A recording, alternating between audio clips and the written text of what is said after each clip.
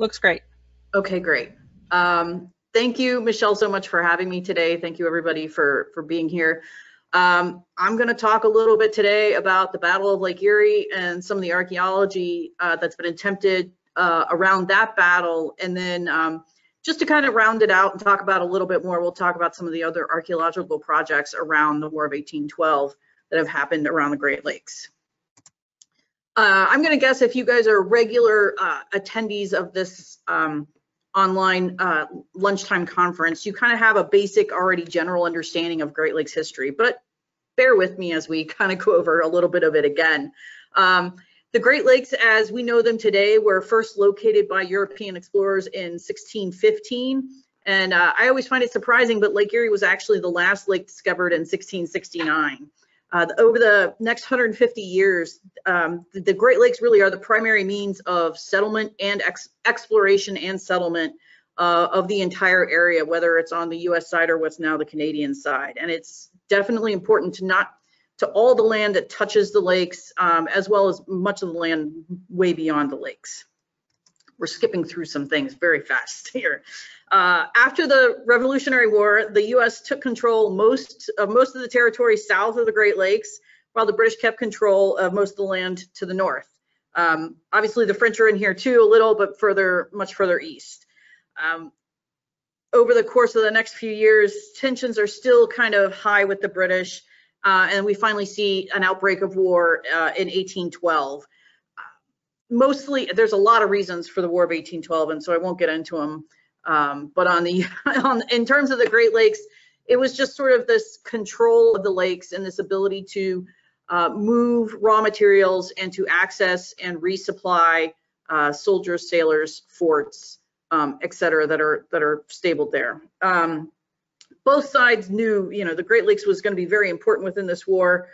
There's plenty of battles north to south, but the Great Lakes are definitely an important front. A lot of people talk about the War of 1812, and they talk about the impressment of sailors, how the English impressed sailors and that stuff, and it did happen. But again, even when I don't talk about War of 1812, I always talk about the Great Lakes as sort of this redheaded stepchild, step cousin that tends to get forgotten. So I'm excited to be able to talk about this today. There's actually quite a bit that goes on throughout the War of 1812 around the Great Lakes. This is a very basic map, which I know is not super easy to see what all's going on. There's maneuvers kind of going everywhere. Most of the contention is around Lake Erie and Lake Ontario. I will say Lake Ontario has what's known as the War of the Shipyards. Each side builds. So basically the English build a ship and the US looks and they're, ooh, that ship's really big. I think we need to build a bigger one.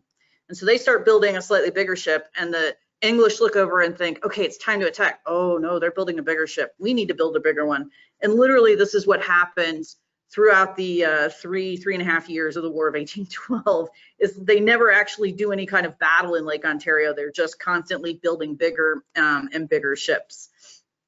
On Lake Erie, we do have the War of the Shipyards as well. Basically until mid 1813, when the British commander, whose name was Robert Barclay, knew that things needed to come to a head. His most recent ship, the Detroit, had just been launched at Amherstburg, which is now Windsor, right across from Detroit. But the problem here that Barclay ran into is not that the US was building a bigger ship, but he was getting dangerously low on supplies. His men were very ill. He was really kind of starting to sail without a full complement, and it was he either needed to engage the US on Lake Erie, or he needed to sort of quit, for lack of a better word. And no British commander at that point is going to like throw in the hat and quit. So he knew that this was coming. So during the course of the summer, the British had actually been blockading the US fleet, which was commanded by Oliver Hazard Perry, in what's now Erie, Pennsylvania. And again, it depends on what you see. This might be a little apocryphal, but I always think it's a fun story to tell.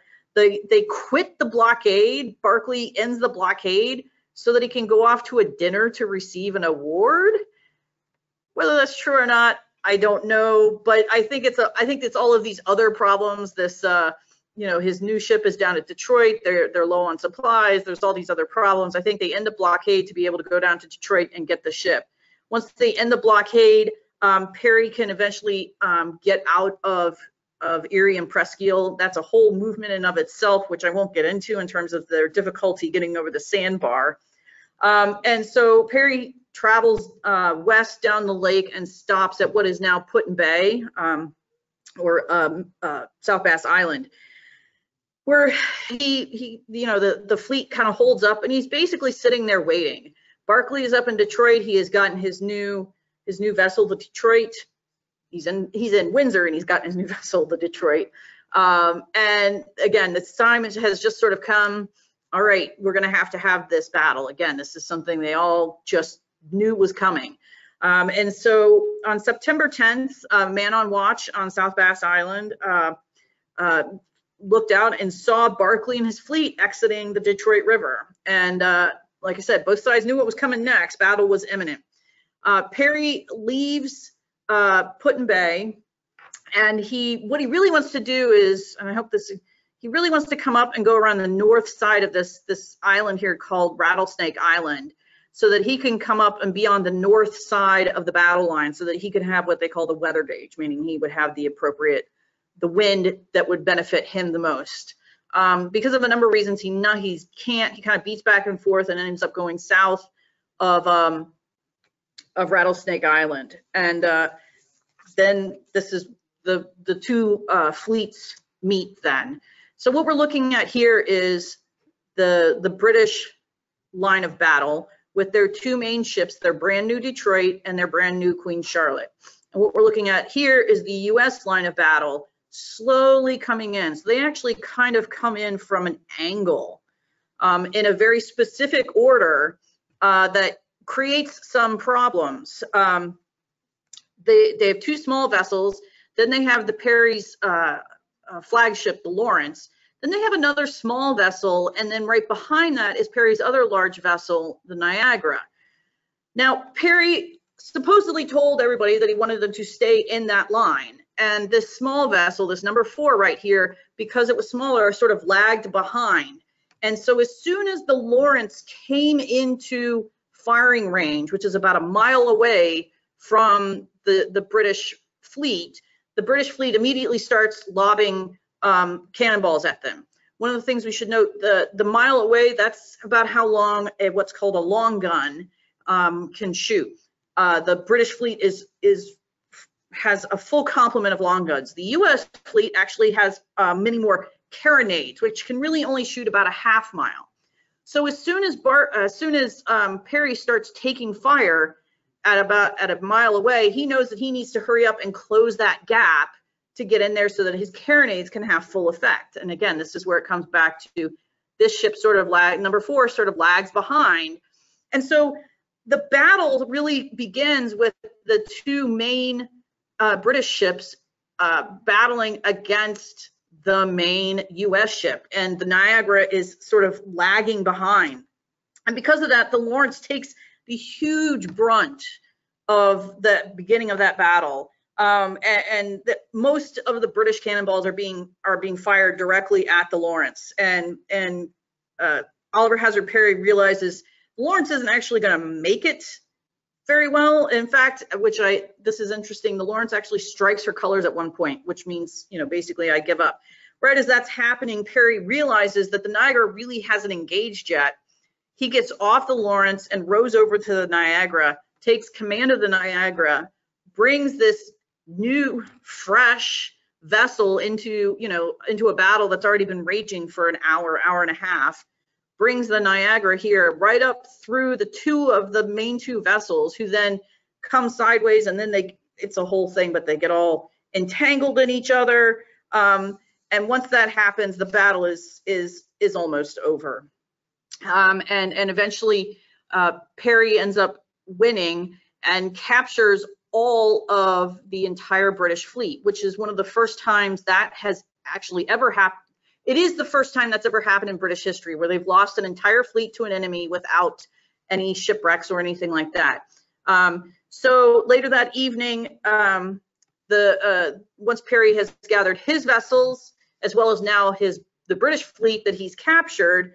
They anchor and they clean the decks. They bury the sailors and the mariners that have died. They sew them into their hammocks with a cannonball in the hammock so that they will sink. And they put them to rest in Lake Erie. He scrawls probably the most famous note in naval history to General Harrison. We have met the enemy and they are ours. 2 ships, 2 brigs, 1 schooner, and 1 sloop. Yours with great respect and esteem, O.H. Perry. The next day, Perry returns to Put-in-Bay with his fleet and the British fleet, which is now basically part of the U.S. fleet, where he then buries the 6 officers that had died during the battle, 3 U.S. and 3 British. He actually treated the British very well.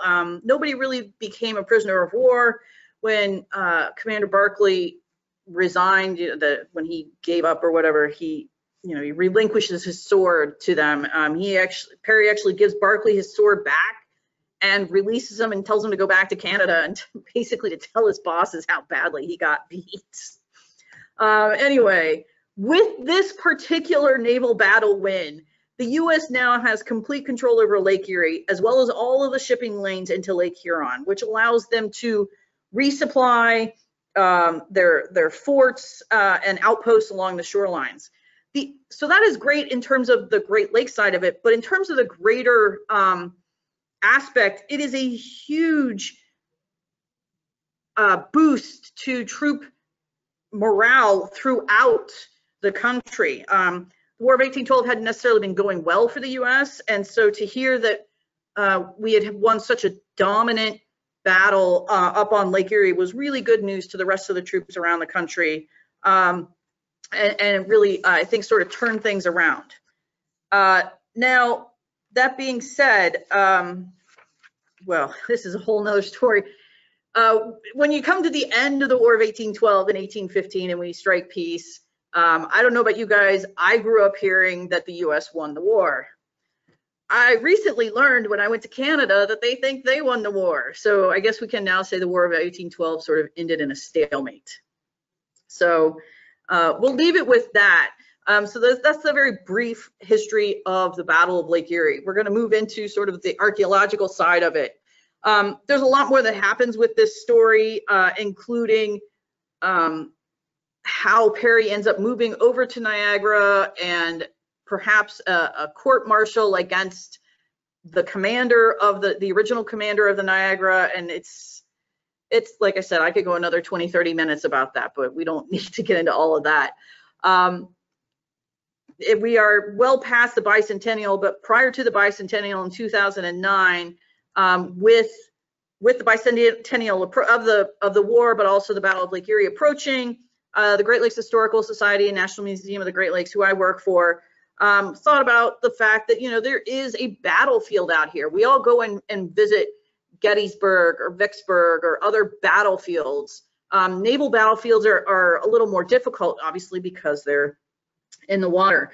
That doesn't mean that there shouldn't be remnants of the battle, cannonballs, remnants from the ships and decks that have been cleared. The Lawrence, as I mentioned, had almost struck her colors. It was written that she had fired every gun until she had no guns left to fire, meaning that her cannons were fully incapacitated. If she was in that bad a shape, they would have thrown those guns overboard to help keep her floating. So there should be guns from the Lawrence out there. As we also mentioned, the sailors were all buried at the anchorage where the decks were cleaned. So there should be some telltale signs of that. Based on all of this information, we put together a possibility of where we're pretty sure that the battle took place based on historical things, which you can see here is this yellow box with our, as Indiana Jones says, X never marks the spot, but X being about where we think the anchorage may have been that evening. So we took this, we went and got a grant for the National Park Service American Battlefield Protection Program to go out and take a look at this to see what we can find. And I think notice there are no shipwrecks with this battle. So we're really just looking for remnants of the battle itself, no ships themselves. There are a few things that we were going to do. We're going to obviously do some research, do a geophysical survey, do analysis of that survey and some GIS work, then some target investigation. And then one thing that we were not expecting, but the Park Service asked for us to do, was what's called a COCOA analysis.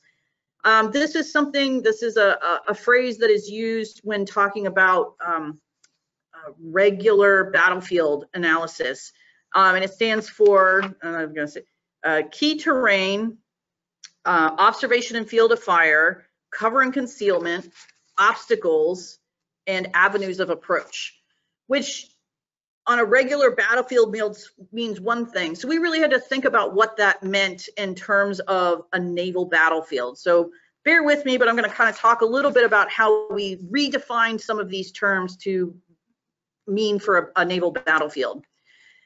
Key terrain on a regular battlefield is going to be the high ground. It's also going to be a discussion of the weather. Obviously on naval battles, we can always discuss the weather. I did mention early on that Perry tried to get to the good side of the wind, the weather gauge, was unable to. What I didn't mention is somewhere in the middle of the battle, the winds shift. And so Perry, by the end of the battle, actually has the wind in his favor versus having started the battle without the wind in his favor. So that's a piece of the key terrain.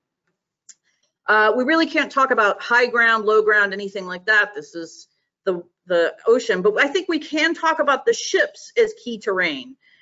Terrain that you want to have control over, meaning taking out one or two key ships can help you dominate that key terrain. So when Perry's able to bring the Niagara through and straight through the Queen Charlotte and Detroit and get them confused and therefore sort of eliminate that key terrain, really helps with the outcome of the battle.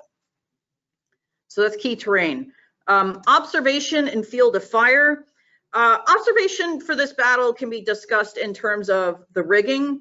However, I will tell you, once the battle starts, there are not men in the rigging. The observation is kind of a difficult thing to discuss. Field of fire, though, I think is really interesting. As I mentioned earlier, the British were equipped with a lot of long guns. The Detroit alone carries 16 long guns, and the British fleet as a whole carry 34 long guns. The US as a whole, the whole fleet carries 15 long guns. The US fleet is really meant for a giant broadside. The Niagara and the Lawrence are carrying 36 of these shorter range carronades. So while the British have a step up when they're, a mile apart, once they get into that half mile and closer, the US really have an advantage. And the best way I can talk about this is basically if the entire British fleet shot off all of their guns all at once, they would be throwing 494 pounds of iron at us. We would be throwing 912 pounds of iron. So you can see right there, our firepower, while it's limited to being close up, is actually much, much greater once the US is able to close the gap into that half mile. And I think that's also what helps by having Niagara be open and then all of a sudden come through. She's a fresh ship with fresh fresh fields of fire coming into the battle at that time. Cover and concealment. When we talk about this on a regular battlefield, it's usually sort of a natural form, but it can also be a built form.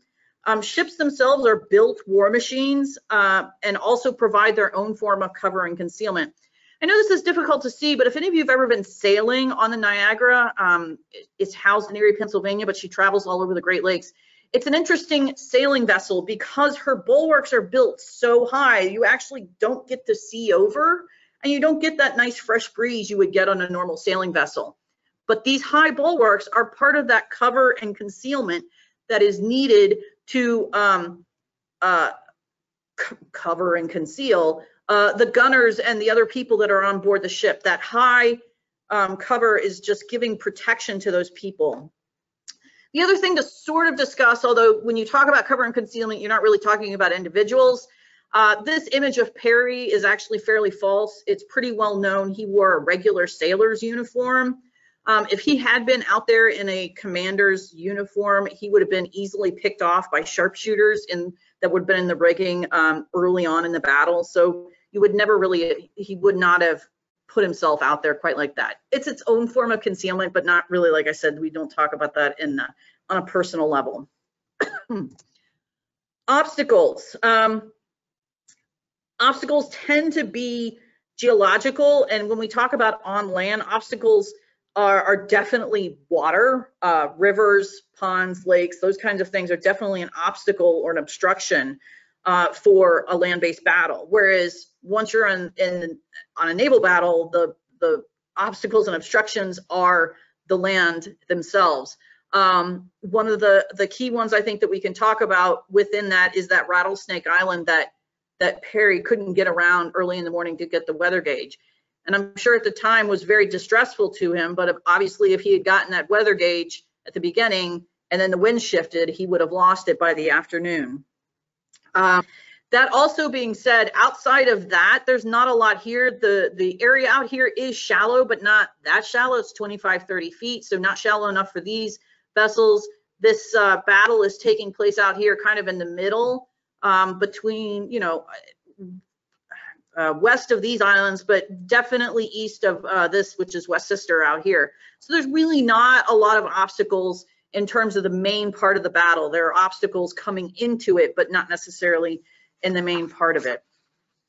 And the last piece of this COCOA analysis is this idea of avenues of approach. And then again, this is where we can bring in that Rattlesnake Island idea and Perry unable to come around.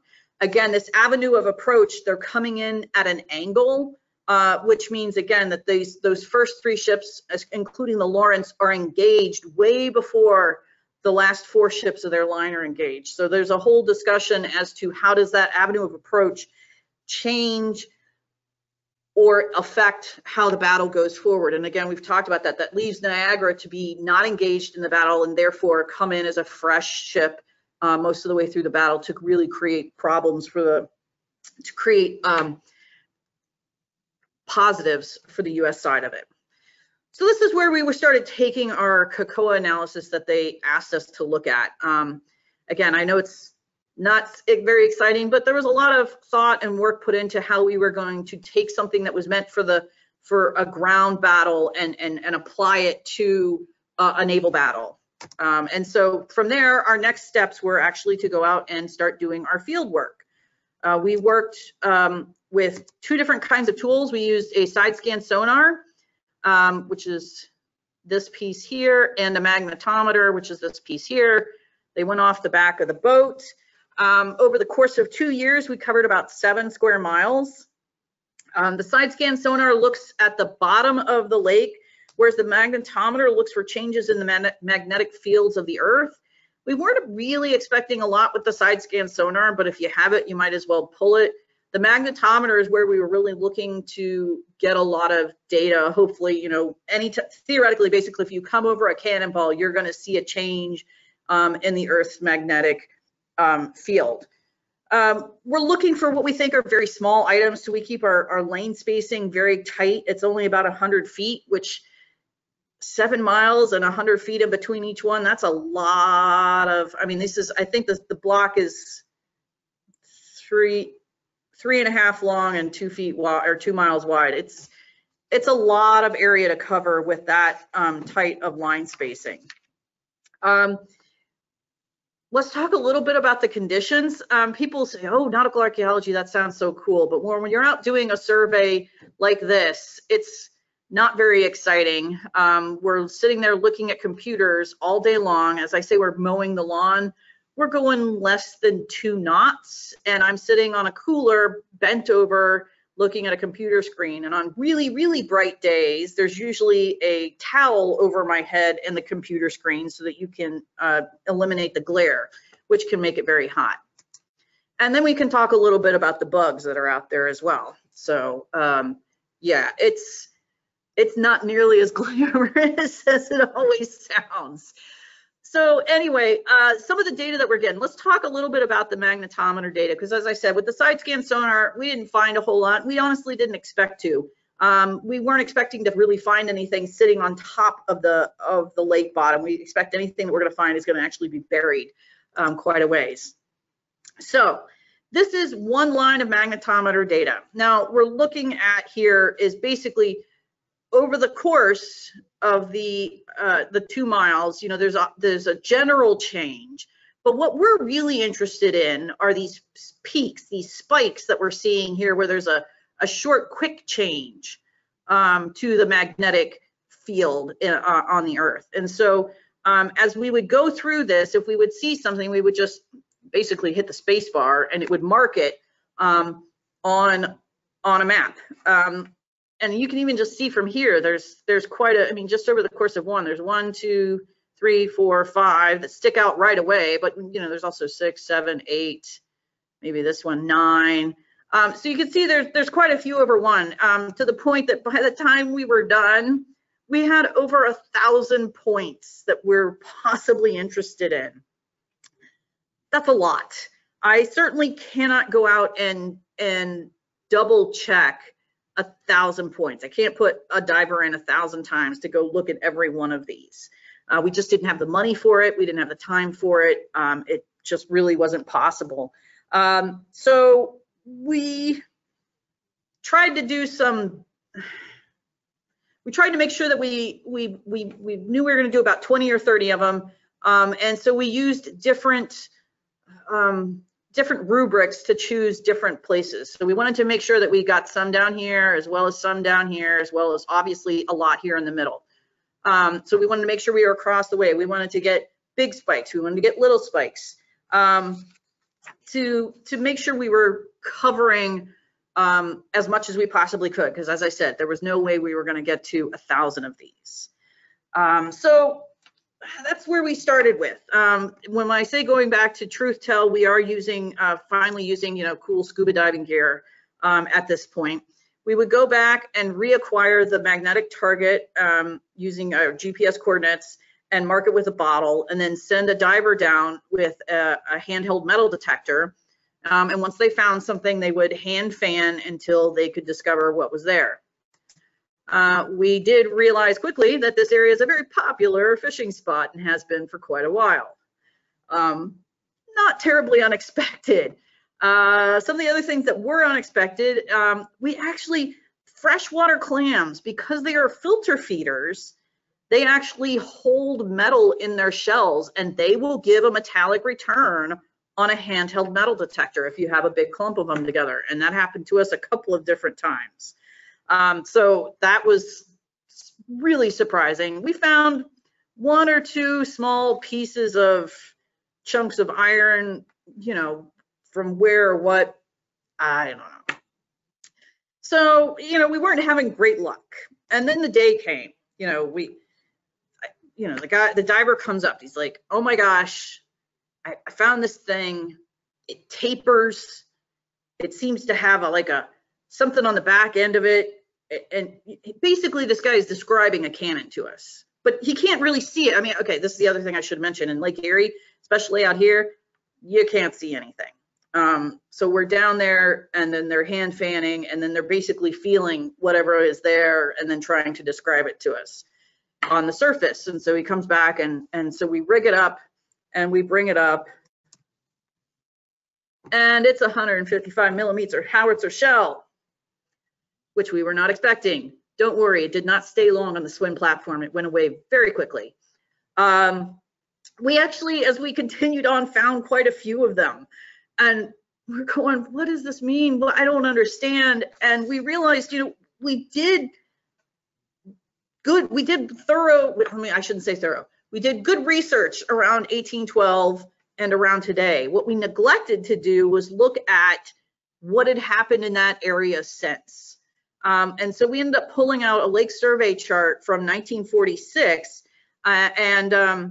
There's an area over here called Camp Perry that was a firing range that was used for Army Navy practice and is now still used for National Guard. And that firing range in 1946 went out almost, right here's the international line, almost to the international line. And the map we were using, it only goes out to about right here in 2000.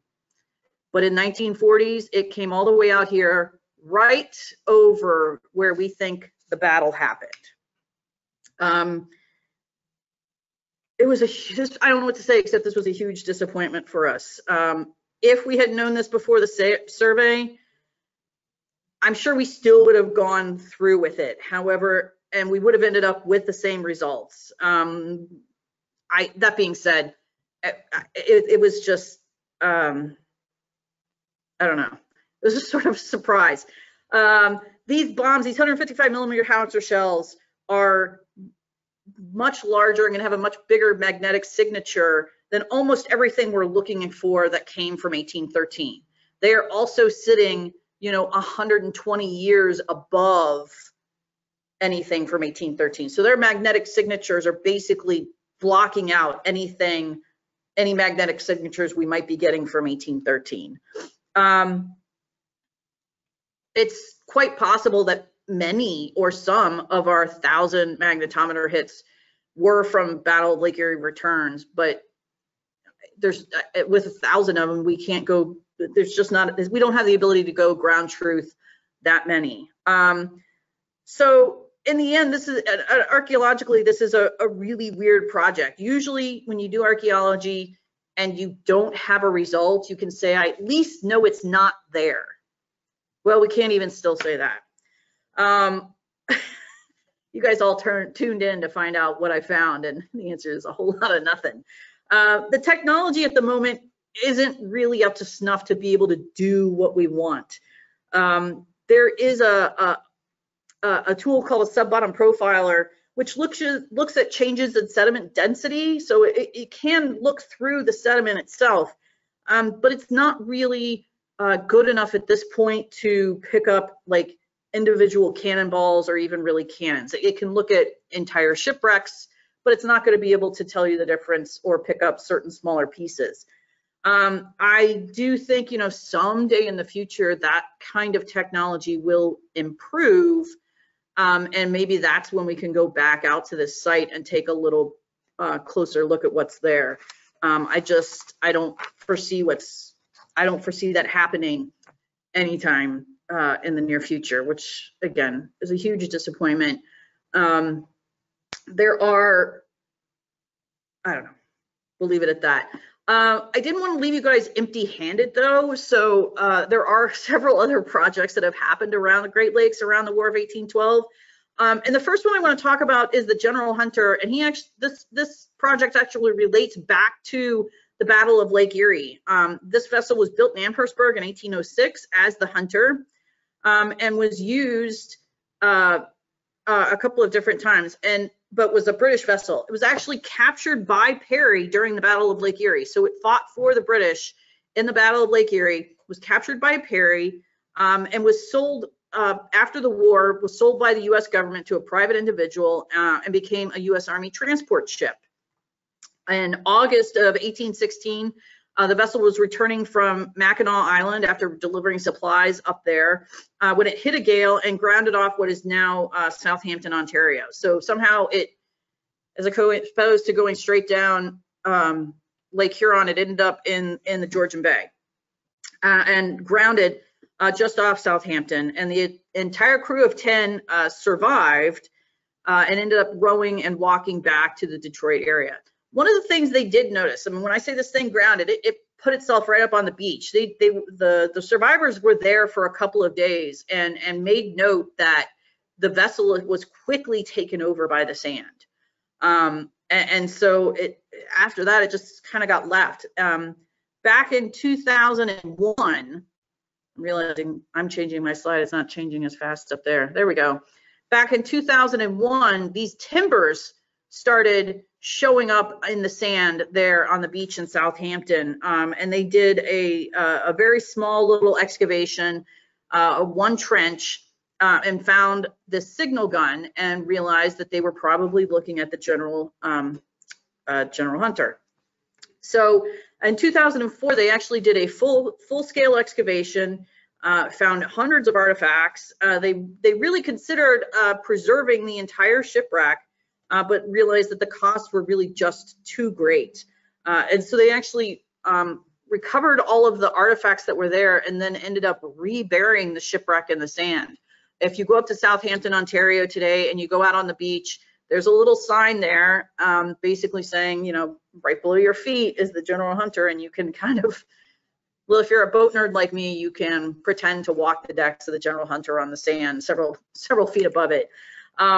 It was interesting, so they reburied it, and in successive years, the timbers sort of kept reappearing again, and so they eventually built a breakwater around the vessel so that it can remain buried, because it is really safest and in terms of long-term preservation, best there. In terms of what was found, the most interesting piece to me that was found from this vessel, and one of the ways that they were able to really confirm the identification, was down in the bilge. They found two different buttons, a British and a US Navy button. So to show that this was used by the British Navy and then by the US Navy. So this is one of those sort of confirming pieces. And it was just, again, I get excited about the small little things, and this is kind of one of those small little things that I just think is kind of cool. They found both of these on the same shipwreck. Moving on, we could talk a little bit about some shipwrecks in Lake Ontario. I know we talked about Lake Ontario being the Battle of the Shipyards. That doesn't mean that weather didn't cause some problems. There are two vessels that sank out there together, the Hamilton and Scourge. The Hamilton was actually built as the Diana in 1809 as a merchant vessel. And in October 1812, the US Navy bought her and renamed her Hamilton and put her in Sackett's Harbor in Lake Ontario. The Scourge was built as the Lord Nelson in 1811, was a British merchant ship that the US Navy confiscated and renamed the Scourge. Now, that being said, when they confiscated that vessel, they did not do it legally. And so finally, 95 years later, the owner's descendants of the Scourge, which was at that time the Lord Nelson, were paid restitution by the US government for the illegal siege of the vessel, which I always just kind of found funny.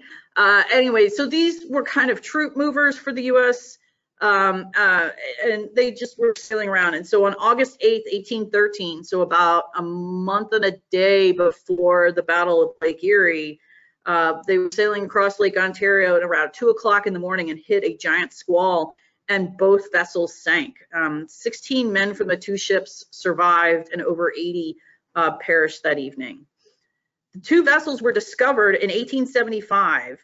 And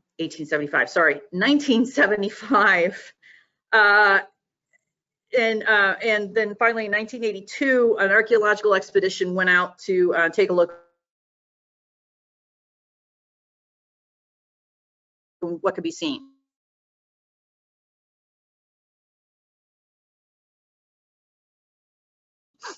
This is a side scan sonar issue. So what we're looking at here, this is the boat. This white is the shadow of the sailing together. Both end up sinking in the storm, and they're only 1,500 feet apart, which is kind of crazy when you think about it.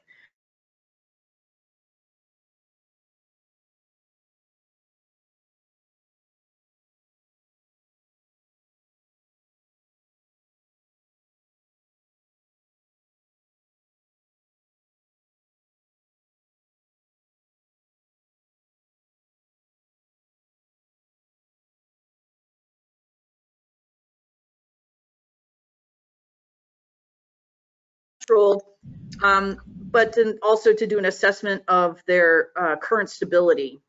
One of the big differences was this invasion of what is now quagga mussels. These are the same two, they're not the same, but these are two of the figureheads. This one is from 1982, and this one is from obviously later, and you can start to see the quagga mussels and everything come in.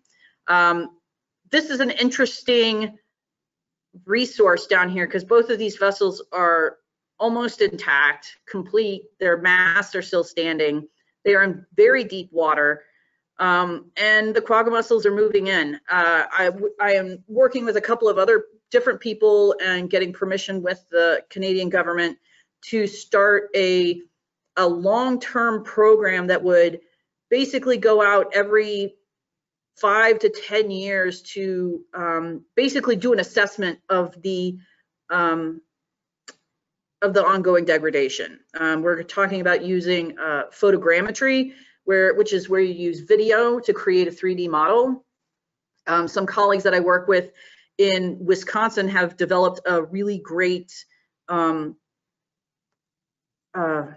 way to do things where basically you take your 3D model, you go back 5 years later, you take another 3D model, and for lack of a better word, they subtract them so you can see where the changes are occurring. And maybe if we are able to create those kinds of things, and we can see where the changes are occurring, we might be able to make better decisions on what and or if we need to do anything with these sites, because they really are extraordinary, and would hate to see them go away or be destroyed in any way, shape, or form. Also in Lake Ontario, a project that I worked on in 2009 near Sackett's Harbor was looking for 2 possible vessels. I don't remember why I have this map up here, but here you go. We'll just go on to the next one. Here's Sackett's Harbor. But I will tell you, I was involved with this, so kind of guess what the outcome is. Yay. Towards the end of the war, the Sackett's Harbor was the main place on Lake Ontario where we were building ships. Towards the end of the war, we built 10 of these gunboats. They're very fast. They have literally a single gun here on the bow. But the goal was because they were sailed but also rowed, they were very maneuverable. So you could take them in and, get off your single shot and get away before, somebody can retaliate against you. Again, because they're small, they're much lower to the water. They make a difficult to attack them as well. Well, after the war, and when I say they built these at the end of, I believe, like 1814. They were taken, at the end of the war, the U.S. didn't want to get caught as they had prior to the War of 1812, where they had no war vessels, and so they commandeered a bunch of cargo vessels, like with the Hamilton and Scourge and a couple of the others, and they also had several that they built, like the Niagara and the Lawrence.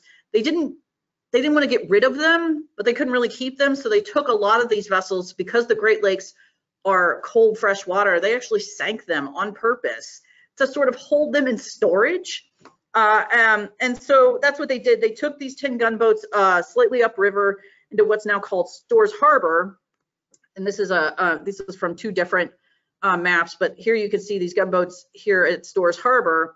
And then what we find is about 30 years later on another map, a notation that there's a gunboat wreck. So maybe one of these 10 had kind of come loose and floated out and finally wrecked here in very shallow water.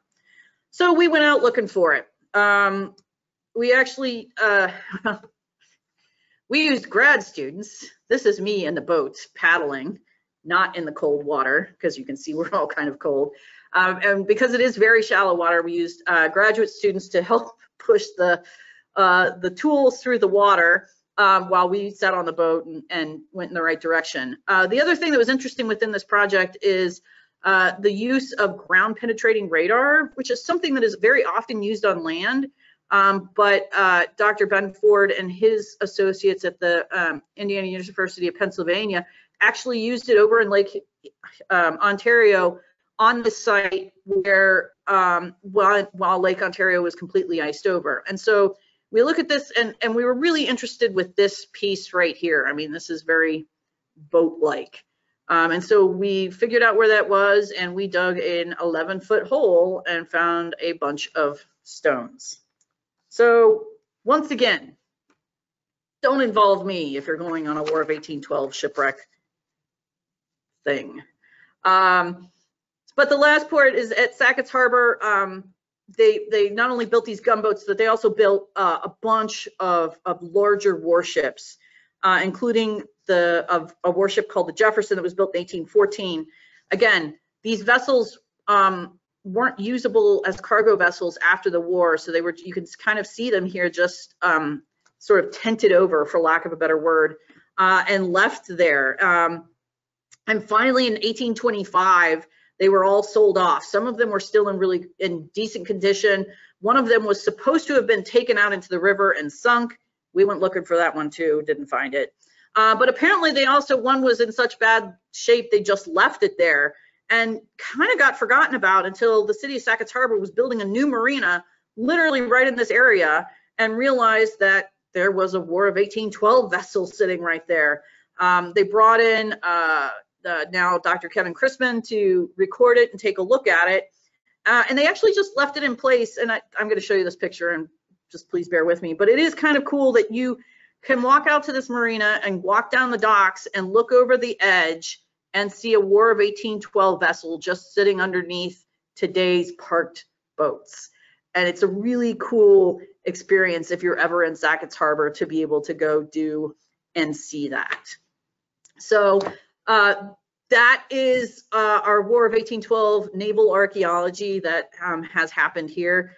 While I didn't have really good results to share with you, I will leave you with this very beautiful picture. At least you have something happy and shiny to look at here at the end of it. Yeah, so Michelle's bringing it back up. I'm more than happy to answer questions if anybody has any. If you're ever in the greater Toledo area, I highly recommend coming by to see us at the National Museum of the Great Lakes, where we'd be excited and happy to have all of you. We have a really cool exhibit about the General Hunter, the one that was on the beach in Southampton, where you can metal detect around it and be like a nautical archaeologist. So covering a little bit of everything up here.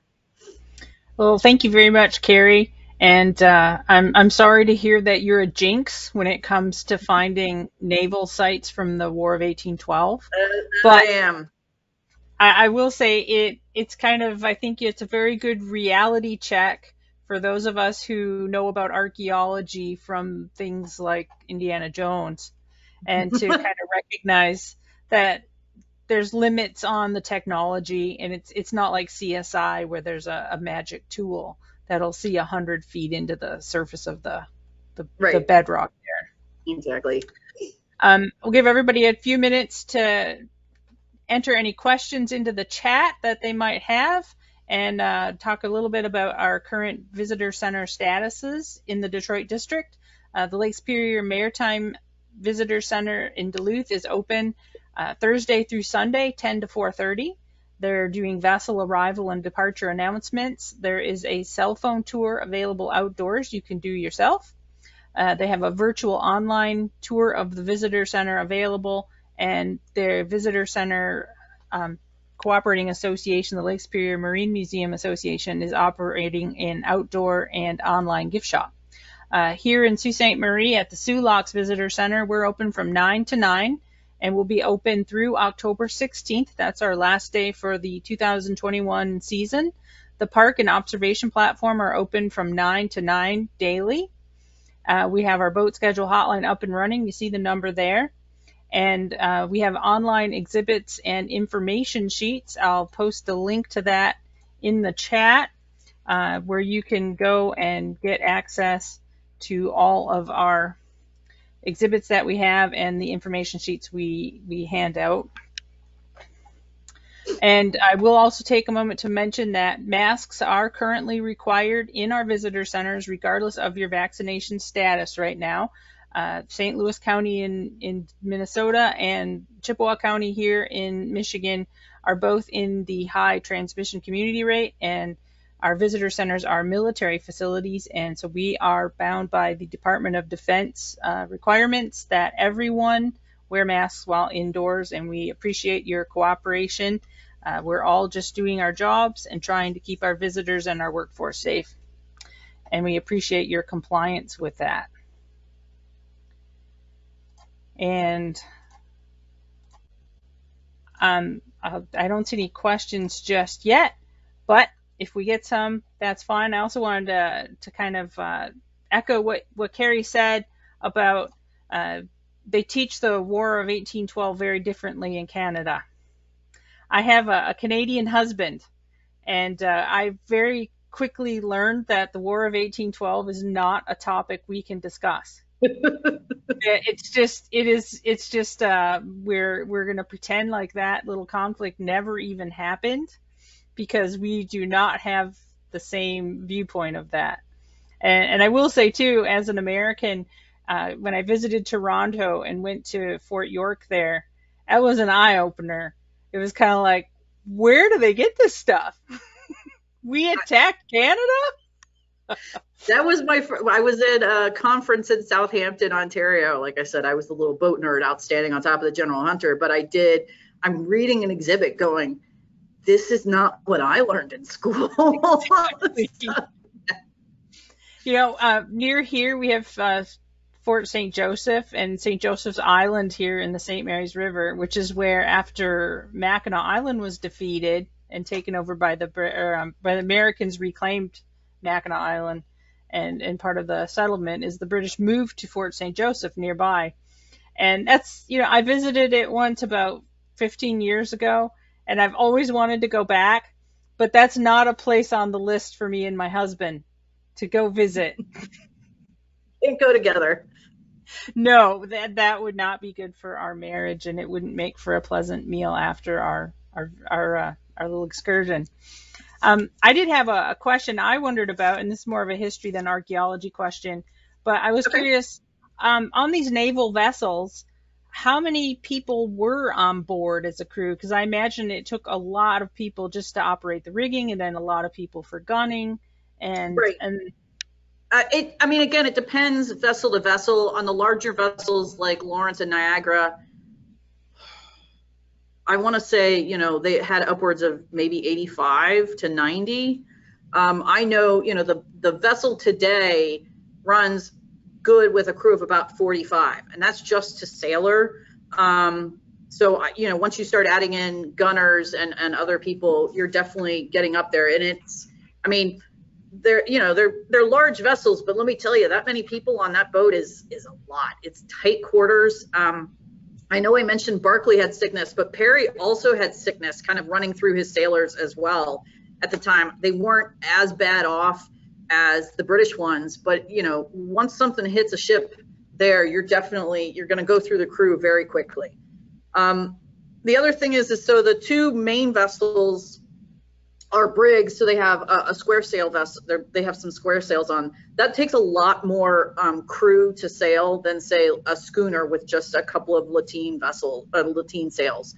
And so your bigger vessels also need more crew just because the sail type itself dictates more crew needed.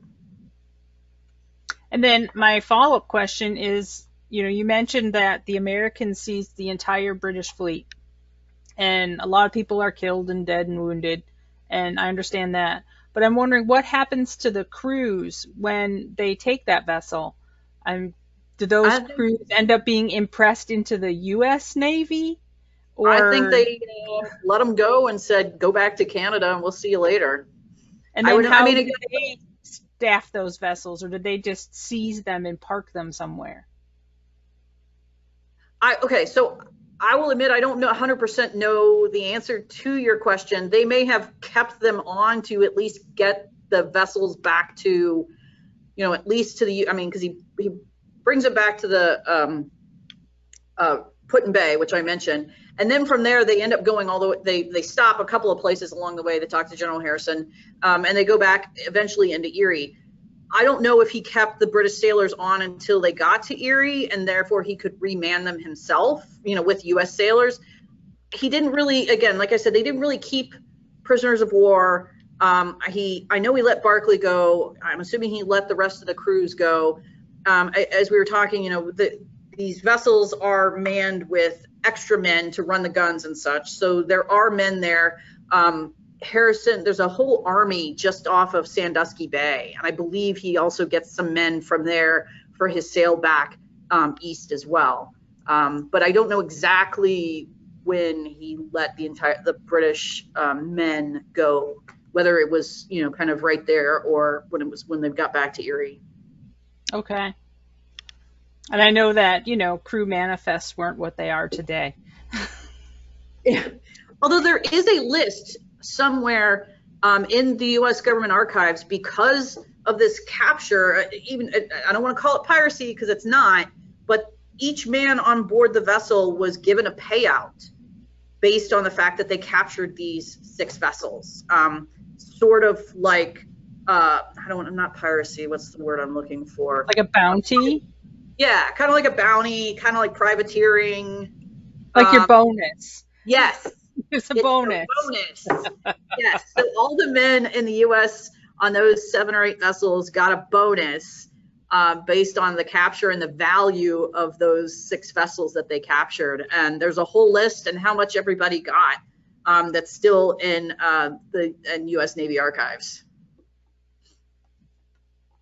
Well, thank you. I don't see any other questions coming in, but I will. Again, I just want to thank you because the War of 1812 is pretty much the only war, at least international war, that has ever happened in this region, other than a little bit of skirmishes in the Civil War. But it's the only one that ever happened here. And unfortunately, it's little more than a footnote in the textbooks that we grow up learning from.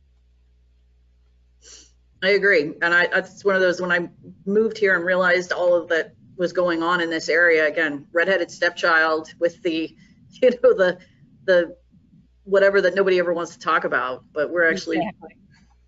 yes. It's pretty rich history we're surrounded by that is widely ignored. Yep.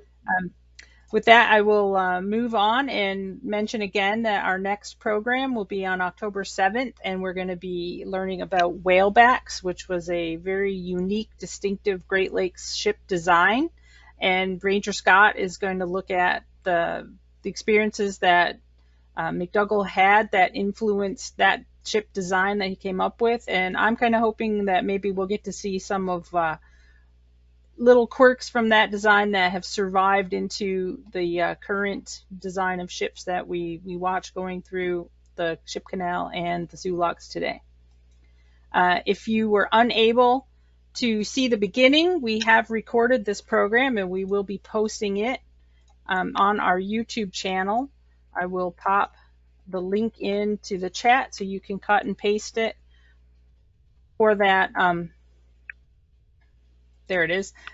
So you can go and catch the beginning of this.